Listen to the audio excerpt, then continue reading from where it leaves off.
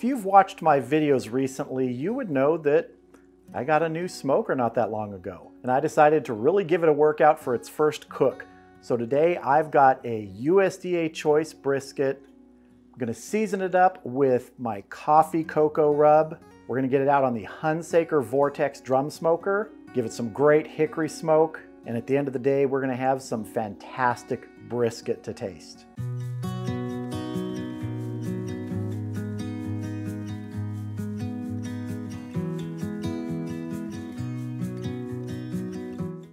So here is my brisket today. This is about a 15-pound USDA choice brisket, and I'm just gonna do a little bit of trimming right now. As I always mention, I'm not an expert brisket trimmer. If you wanna see guys who really know what they're doing with brisket, go over to James at Aim 'em and Claim 'em Smokers or Joe at Smokin' Joe's Pit Barbecue. They trim a lot of briskets. They know how to do it absolutely right. I'll put links in the video description to their channels. Now I do an okay job, there's nothing wrong with it, but if you really want to get down to the nitty-gritty, they are really good at it. So I'm just going to start here, taking off some of these big hunks of fat on our meat side.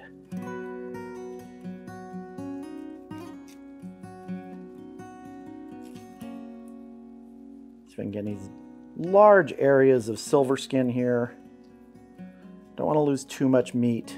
If I end up with a little bit of fat here on this side, I'm not worried about it. This is not a competition brisket, and I am not a competition cook. I am just going to trim this whole end off right here, this corner. I'm going to square some of this off and get rid of some of these slight discoloration in the edges, and you'll find that a lot of times on the brisket. So I just want to take this off. There's a lot of fat here too. And pieces like this you can freeze and use for trimmings if you're going to be grinding up, something that's a very lean piece of meat to make hamburgers. This is great fat to add to that. I have a bunch of frozen brisket trimmings in the freezer right now. Let's turn this over, get to our fat cap.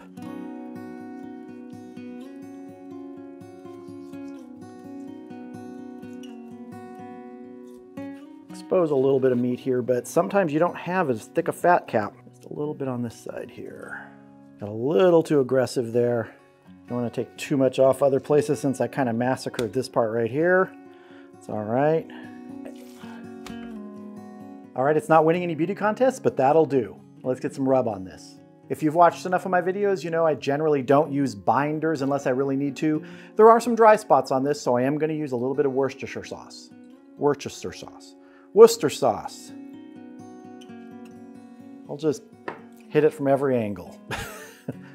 Worcestershire sauce. And the rub I'm using today is my coffee cocoa rub. I did a video on how to make this not that long ago. I'll put a link up here to that video and in the video description. It's a super easy rub to make, and it is fantastic on beef. I've used it on beef ribs, on brisket before, everything. It's fantastic. I want to get a good coating on this brisket. Love the smell of that coffee. Making your own rubs is fun. You can play around with them, try different flavors. Get it up here, get the side.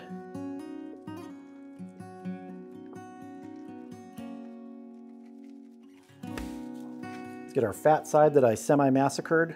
Get a little bit of Worcestershire on here. I will be smoking this fat side down. That's generally the way I like to do it, just personal preference.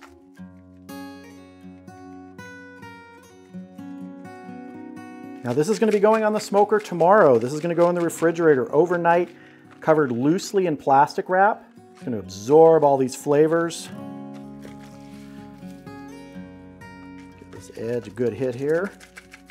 Back to our meat side. We're already getting a good sweat on it there, you can see. All right, that is looking good to me. I'm gonna go ahead and cover this loosely with plastic wrap. It's gonna go in the refrigerator overnight. Tomorrow, I'll see you out at the Hunsaker Vortex Drum Smoker.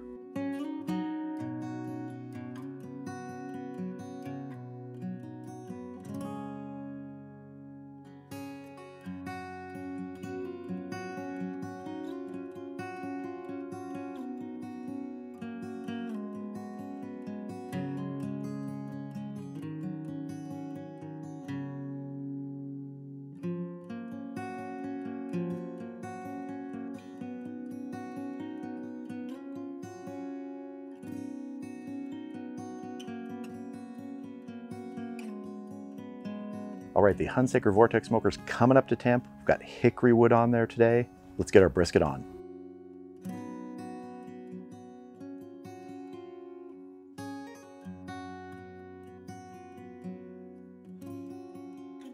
My target temp for the Hunsaker Vortex Smoker today is 275 to 300 degrees. Once we get to 275, I will change the lower vent setting to the run setting off of the start setting. That's how the smoker works. I may play around a little bit with it after that to see if I can dial it down to 250 or so, but generally from what I understand, this runs really well, 275 to 300, very similarly to the pit barrel cooker. Target temp for the brisket today, tenderness. That's gonna be somewhere around 200 degrees. When we hit the stall, somewhere around 160, we'll be wrapping it in butcher paper. As you saw, I have a water/drip pan on my lower rack.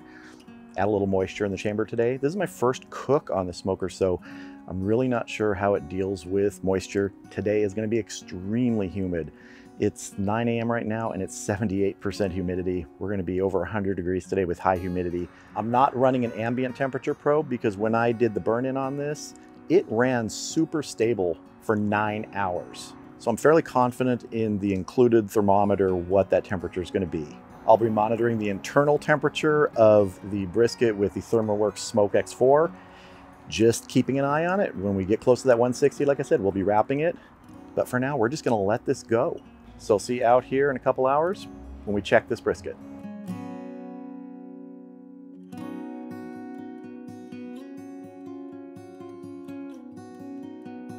All right, our brisket's been going for 2 hours on the Hunsaker Vortex Smoker. I dialed in the temp. I was able to get it to dial in really steady at 250, so I went with 250. That's my preferred temp for this. So let's take a look and see how we're doing. Oh yeah.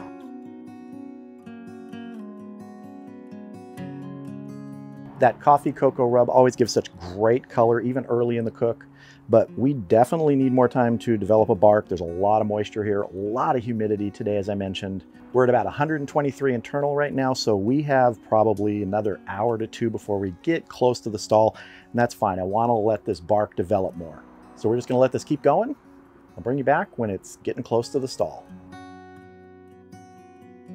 All right, we are at the 4-hour mark. The temperature of the smoker is holding right at around 260. Really stable now once I dialed that vent in. The internal temperature of the brisket's about 156 degrees right now. Let's take a look at it and see if we're ready to wrap.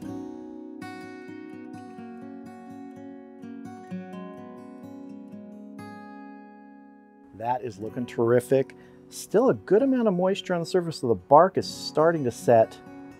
But you know, I'm gonna let this go for another hour. The temperature is still rising slowly. We're kind of getting to the stall, I believe, but another hour should give us a really good bark development on here. So I'm gonna close it up, let this keep smoking. See you back here in about an hour. All right, we've been going 5 hours. It's like 99 degrees, 58% humidity. It's a fun one out here. The internal temperature of the brisket's moved about 2 degrees in the last hour, so we're in the stall. Let's take a look and then let's wrap it up. Looking good. Better bark setting, a little bit of moisture pooling still. Not too bad, but I'm happy with this. Let's wrap it up.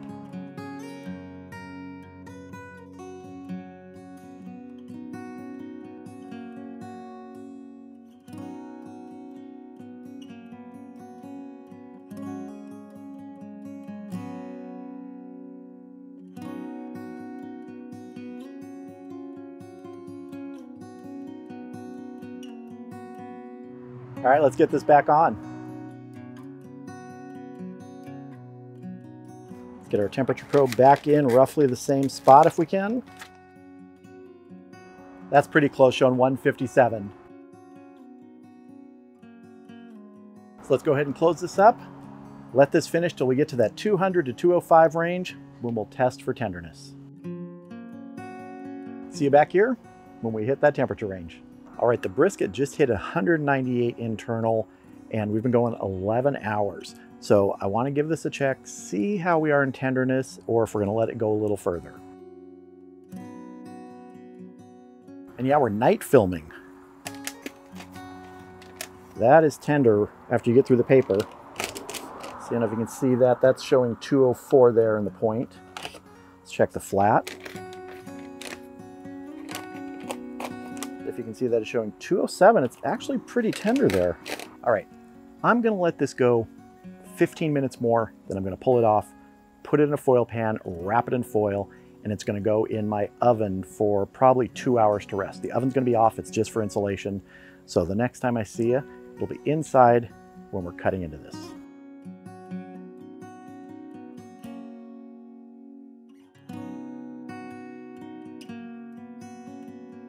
All right, after an 11-hour cook and 2 hours of resting, here is the coffee cocoa rubbed brisket that I cooked up on the Hunsaker Smokers Vortex Smoker. As a reminder, I bought that smoker a few weeks ago. I did a video on sort of the burn-in, but this is the first cook I did in. I haven't cooked anything else on it. So a brisket's kind of diving right into that. And looking at this, the bark turned out terrific. Now, Hunsaker Smokers, for a lot of people, are known for hot and fast cooking. They're cooking 350 and above. I really dialed it down. I wanted it in that lower range, and I was able to keep it right around 250, except for a couple spikes after you open up the lid and the oxygen pours in there. That's normal, and it settles back down once you get the lid closed again. So really, it was in that 250 to 260 range the entire cook, 11 hours. And for me, that's impressive that that charcoal basket lasted 11 hours. I think right at the end there, it was starting to dip down.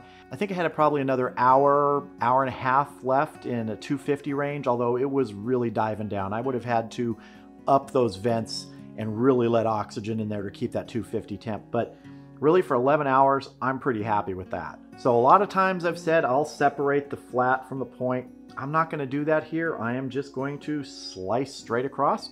Let's see how we did.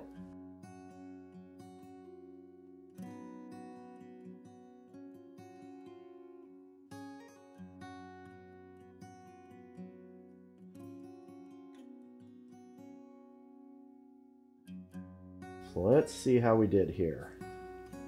Let's slide this back. It's got a little bit of flat, little bit of point here. It's kind of on the edge of the point. Let's get under here. Just a little bit. Oh, that's looking good. Yes. That is looking nice and floppy here, and nice and tender too. It's pulling apart, which is what you want. Minimal smoke ring. We do have a smoke ring there, but it's not a stick burner. We're working with chunks, but that is nice and tender here. I'm liking that, and juicy too. Let's take another look. Again, there's part of that point. Oh, this just looks so good, and it is still very hot after 2 hours. Wow. I should have put an insulator in the gloves, but that is nice. Right there, pull apart. All right, I'm gonna cut up some more slices here because it is time to taste.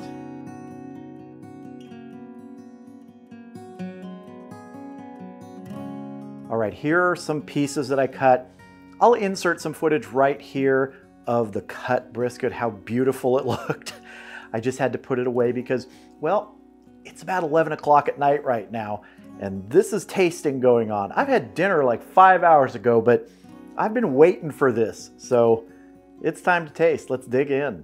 Now, I'm gonna try a piece of the flat first here. It's got a little bit of the point attached, but here we go. That coffee cocoa rub marries so well with beef. There's just something about it. It really helps enhance the beef flavor. If you've never tried coffee in a rub, and this is a coffee cocoa rub, but the coffee part really enhances the beef. But now some of that nice juicy point. Here we go. I don't know that you can ask for any more than a good point, a good piece of point from a brisket. That to me is a quintessential beef flavor. You have the meat, you have the fat. It is just a great combination with a good rub, smoke, low and slow, get it tender and keep that juice. It's terrific. And now here's some of the point with that really good bark on it. I didn't make any burnt ends today, but honestly, I don't think I needed to. This point turned out exactly the way I wanted it.